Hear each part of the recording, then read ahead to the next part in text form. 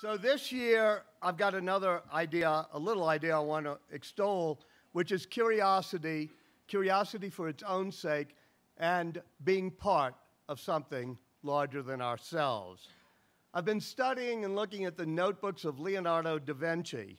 And like a good ideas festival, Leonardo connects art to science. And in the Codex Leicester, the one that Bill Gates bought for millions and millions of dollars, he wrote a very simple question, which is, why is the sky blue? Now, this is a phenomenon we all see every day. You know, go outside, it's an amazing phenomenon, but most of us are no longer curious about it. As a child, we probably asked the question one day, we probably got a mumbo-jumbo answer or something we didn't quite understand, and then we went on to some other deep mystery that might be puzzling us, like, I don't know, what came first, chocolate milk or chocolate ice cream?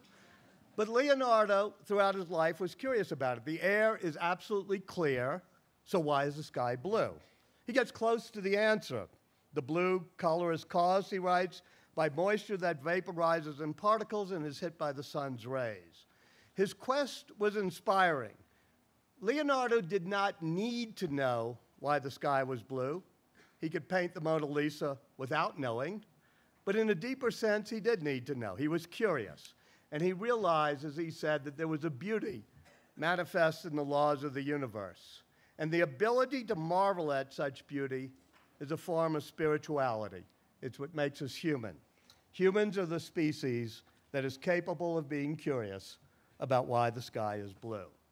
His curiosity in the Codex Leicester struck me because I had actually seen that question before, and I had done a double take when I saw it before. It's Albert Einstein, who asked himself, not as a child, but as a 32-year-old, exactly why is the sky blue? And in 1911, building on the work of Leonardo, he calculates the detailed formula for the scattering of light by molecules. He did this not because it would be useful. He and Leonardo could have done just fine, like we do in our lives, not really knowing why the sky is blue. They did it because they realized that they were part of phenomena that are larger than ourselves. We often emphasize the utility of ideas, that they're practical.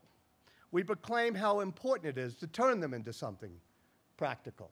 Ben Franklin did that when he, after the first year of his electricity experiments, he lamented that they had discovered a lot of things, but they had found no practical use for this electricity.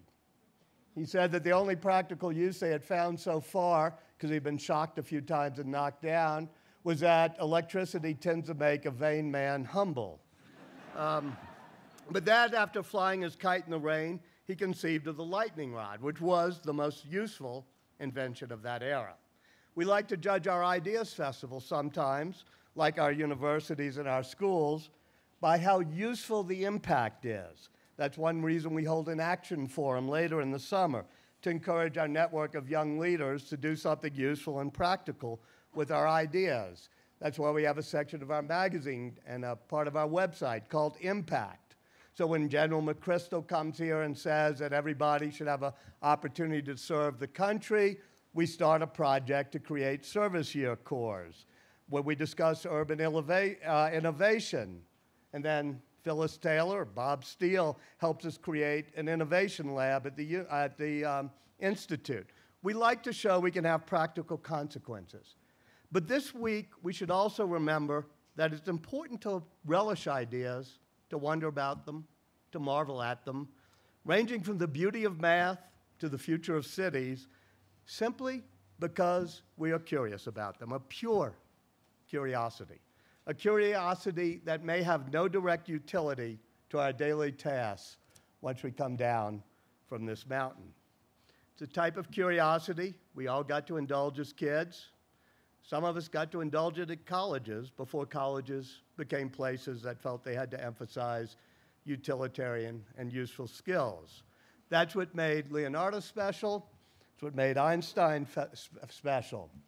As Einstein once wrote to a friend, "I have no particular talents, I'm only passionately curious." And he also emphasized that curiosity was good, not just because it might lead to something useful, but it had a value of its own.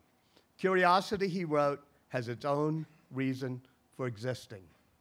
Exactly 100 years ago this week, the very end of June of 1950, Einstein traveled to Göttingen, Germany, to explain for the first time a new theory he was working on.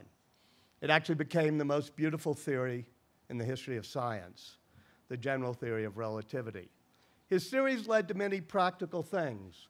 His fingerprints are on almost anything practical we have in our lives today: semiconductors, microchips, GPS, space travel, atomic energy, lasers. But his curiosity was not motivated just by a desire to help create smartphones or space shuttles. He was driven, he said, echoing Leonardo, by a desire to understand the spirit manifest in the laws of the universe. And as he wrote a friend just before he died, quote, "Never cease to stand like curious children before the great mystery into which we are born." And that should be our mission, your mission, all of our mission this week. Indulge in your curiosity, not simply because it may lead to something useful, but because it might allow us to stand again like curious children before the great mystery into which we were born.